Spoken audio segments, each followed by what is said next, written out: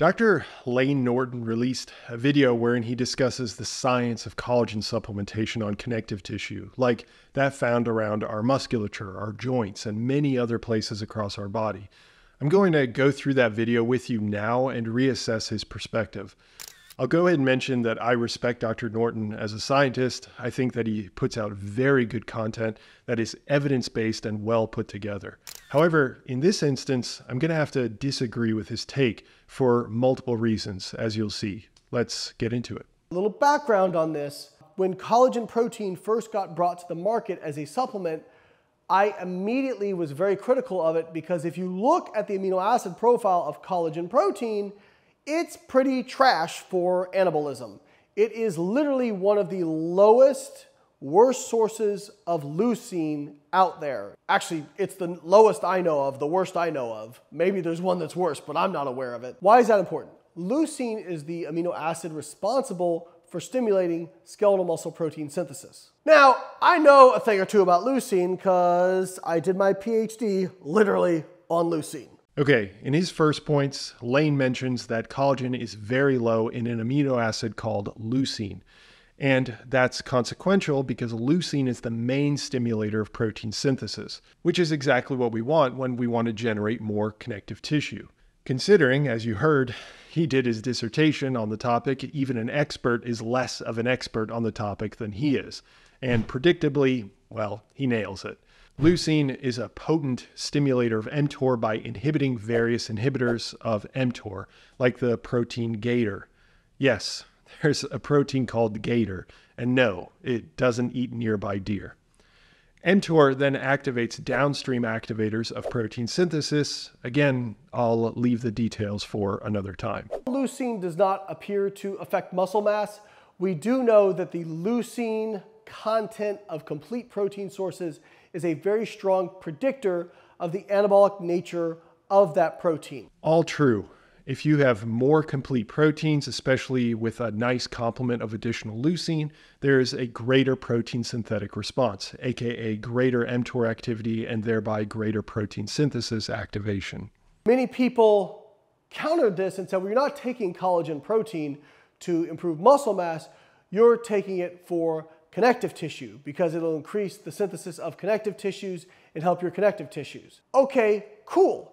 We know from previous research that whey protein does not increase the rate of synthesis for connective tissue. It only increases skeletal muscle protein synthesis, which is great for skeletal muscle, but maybe some people are worried about their connective tissue and joints. Real quick here, just wanted to open up the study that he cites. It's this one. He mentions whey protein, but the study was actually done using casein protein. So both are actually milk proteins, but they are different. But the overall point is correct. If we look at one piece of data from the study, we're looking at protein synthesis rate using labeled leucine amino acid. It's a common technique for measuring protein synthesis. You'll notice that the PRO condition, so protein only, is not higher up than the other two conditions, exercise and exercise plus protein. This indicates no advantage of consuming casein protein for connective tissue protein synthesis. Cool. Just wanted to show you. And many people have said anecdotally, hey, when I take collagen protein, I feel better, my joints feel better, those sorts of things. So this study was the first study to assess whether or not collagen protein supplementation specifically increases the rate of connective tissue synthesis. They gave two groups of people, and it was a mix of men and women, either 30 grams of whey protein or 30 grams of collagen protein, and then looked to see what happened with muscle protein synthesis and connective tissue synthesis. Well, as expected, whey protein increased muscle protein synthesis, but collagen protein really didn't. Okay, let's crack open the main study that Layne is talking about here and look at the muscle protein synthesis. So not our connective tissue yet.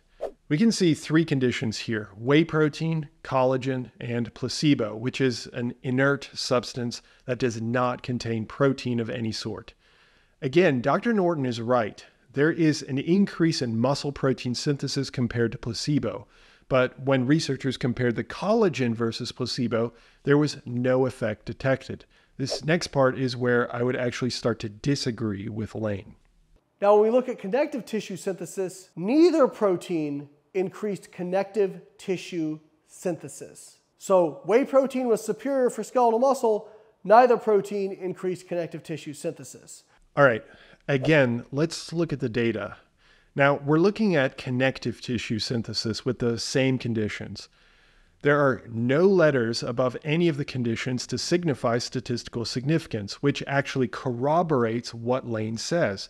There's no greater connective tissue synthesis with whey protein nor collagen protein. And yet, I'd like to point something out here. The comparison between the conditions showed a p-value of 0.09, meaning that it did not reach the typical cutoff of 0.05, which would normally indicate that there is a statistically significantly likely difference between conditions. 0.09 is pretty close, but not quite there. Yet, that is also based on what's known as an a priori power calculation. Now, I promise I won't get too much into the weeds here, but bear with me. The researchers of this study determined before the study started how many people they needed to participate in the study based on a prediction of a protein synthesis effect that they'd want to detect. This is done all the time and is exactly how statistics and science are done. However, the researchers determined that the absolute minimum number of participants needed for the study was 14 per condition, and they ended up with 15 participants. So they met their cutoff, but when you end up with a p-value that is so close to statistically significant, aka 0.09, it leads one to wonder if we are potentially missing an effect, because there aren't enough participants in the study, aka the minimum number of participants is insufficient data to detect an effect if there were one, which is a problem in science called being underpowered. Ultimately, I can't know if that's the case because we are limited to the data that we have, but it might be premature to assume that whey protein especially, but even potentially collagen, is ineffective at increasing connective tissue synthesis. As it stands, the evidence points to what Layne is saying. Based on this study so far, we can say that taking collagen protein for connective tissue really doesn't seem to do much. And honestly, I'm not surprised. Because if you understand digestion and protein metabolism, you understand when you eat a protein, like a whey protein or a collagen protein or whatever it is, when you're eating a protein, you're eating a long chain of amino acids that have been folded up into a protein. And during the process of digestion, that 3D dimensional structure of the protein gets unfolded or denatured, mostly in the stomach by stomach acid, and then it starts to get chopped up by enzymes like pepsin and pepsinogen. And then when it gets to the small intestine, it's exposed to the proteases from the pancreas, like trypsin and chymotrypsin. And those start chopping off all those amino acids into individual di and tripeptides. So basically what you start out with is this big globular protein that gets unfolded and chopped up into its individual amino acids. And so what you actually end up seeing in your bloodstream, what your body sees, is individual amino acids. In short, Dr. Norton is right on about how proteins that we consume are degraded. They start out as perfectly folded proteins, then hit the stomach acid and denature. Essentially, they unfold. Then different proteases, protein cleaving enzymes, are released from the pancreas that then cleave this lengthy unfolded protein into smaller chains of proteins. He then mentions that what is in the bloodstream is single amino acids, the single molecules that make up the entire protein structure. And here's where I would disagree. It's true that the majority of the time we'd think of single amino acids in the blood, but they can also be absorbed as di and tripeptides, meaning 2 and 3 amino acids still bound to one another.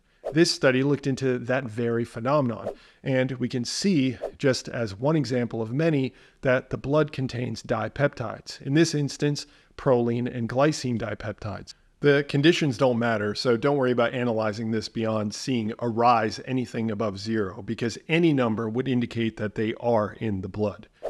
Ultimately, This is the point where Layne makes the mistake that leads into the rest of his interpretation that I disagree with, but let's hear him. Unless there is an individual amino acid in collagen protein that's stimulating connective tissue synthesis, it's unlikely that it's going to have a big effect.